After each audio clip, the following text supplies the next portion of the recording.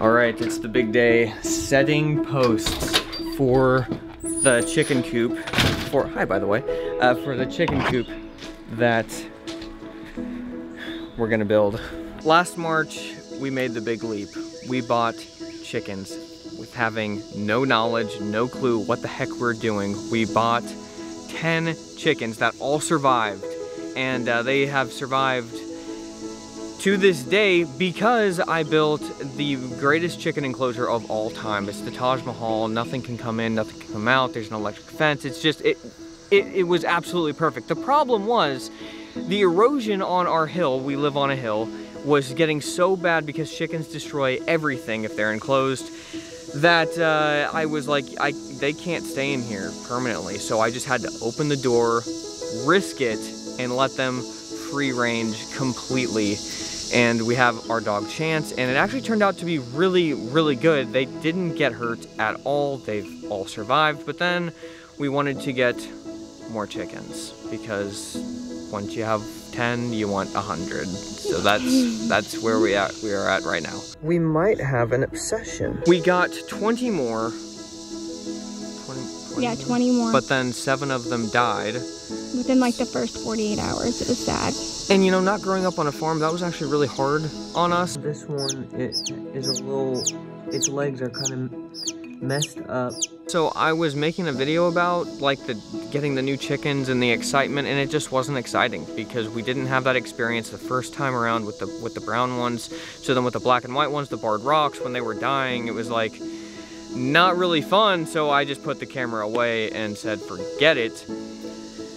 And now we're here doing a video about how we built them this magical chicken coop, so that's confusing. I honestly feel like I have just completely kept them a secret because it was so sad to me that they were dying. Look, I could have bought a chicken coop, I could have bought a shed, put it on some stilts and called it a day, but I said, no, I want to learn how to build a structure. And I, again, have the nicest neighbor on planet Earth. He cannot be topped. I don't care who your neighbor is. Mine is better than yours.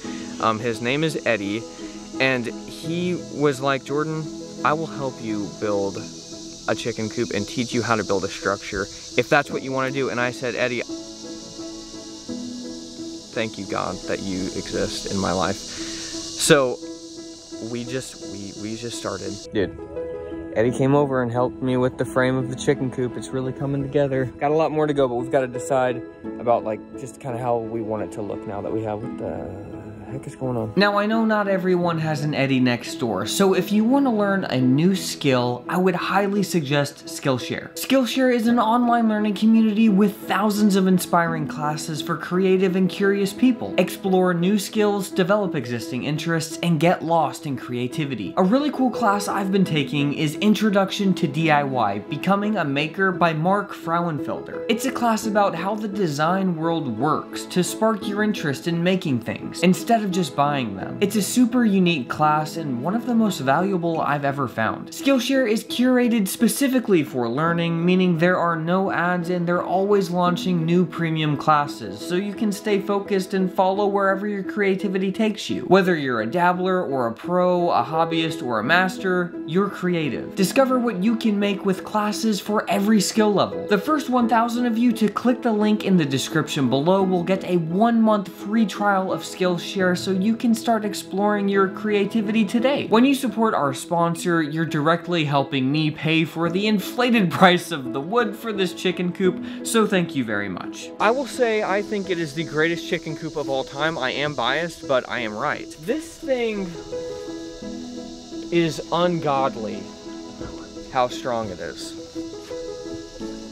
It's ungodly. It's a slanted roof, like a shed roof, because it's the easiest, and I borrowed the metal from, well, I didn't borrow it, you know, once you're using something, you're using it. I took it, I stole it from my neighbor. With permission. She didn't want her chicken coop, and she said, just whatever you want, just you can take it and then build yours. So I just took the metal, and that's what I used for it. I think the thing that I'm most proud of the chicken coop is the door. I built this door. Eddie helped me with everything on this, minus the trim. I did the trim all by myself, which I'm very proud of. And this door I did by myself. And I am super proud of how it turned out. Man, it's just so good.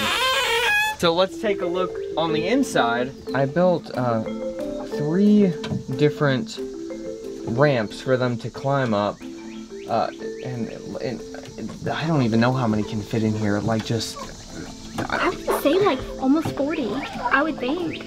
Yeah, it's quite a few. They're pretty crazy. Roomy. They've got lots of room. We built 1, 2, 3, 4 roosts for them, and this over here has, I think, 1 higher over. No, it doesn't. But the nesting boxes I wanted them to be on the outside of the coop so they didn't get pooped on and it wasn't like gonna be in the way. So I'll show you that out here. The door is from Chicken Guard, which they make awesome automatic door openers. You can have a feature that kind of opens and closes with the light, which is awesome, or you can have it set on a timer. So that's a really cool thing. This is our chicken box. We have 4. I decided to go with 4. I could have done 6, but I was like, you know what? Honestly, 4 is so good. They just want to all lay in the same one anyways, so like if you have 6, they're just gonna lay in 3. My egg apron. This wasn't a part of the design of these windows, but you need ventilation, and so I was like, man, that was kind of a big deal for me to cut into this plywood that we had you know, put in place. It was like, all right, I guess I'm gonna cut into the plywood now after it's like totally done. The thing about our house is, I don't know if you can tell ever, but we live on a really big slope. And so we have to be extremely creative about how we do everything around here. So we can't just, if you look over here, we can't just build things. You know, it's not that nothing is level. Everything is harder on a hill. So we had to concrete into the ground these posts so that it would obviously be level. And they love going underneath and digging right here, so it's kind of a nice little cool spot for them on hot days. This used to come up to here. This dirt used to come up to there, and they've like dug it out quite a bit. But I really like this little light. I think it's really cute on it. And it's not really bright, so it doesn't like disturb them, but it's solar powered and it's just like a little bit of light. For some reason we have to come out here at night. We'll close this up because they seem to be going to sleep now, but whenever I do a project, it's never just doing a project. It's never just building a chicken coop.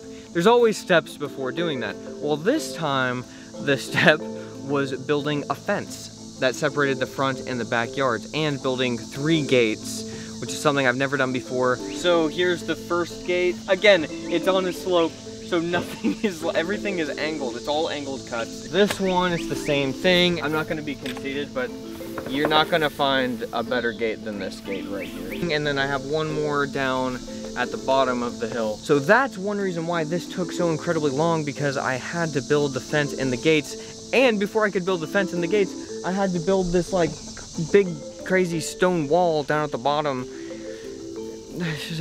It was intense. It was an intense project. Meanwhile, they're just getting bigger and bigger and bigger, and so finally they're in there now. I even had to move that propane tank from this side of the fence because it was right here where the chicken coop was. After I built this fence, Eddie came over with his tractor and we moved the propane tank from there to there. And then we were able to start building this. But this gate is beautiful. Doesn't this look like beautiful? I love it. Yeah. I love it. And it's cool, I've got this thing, you can pull this pulley and then it opens up. So it all turned out super well. I'm extremely proud of it. And that's life right now. Check out Skillshare. Thank you guys so much for watching. We'll see you next week. Bye.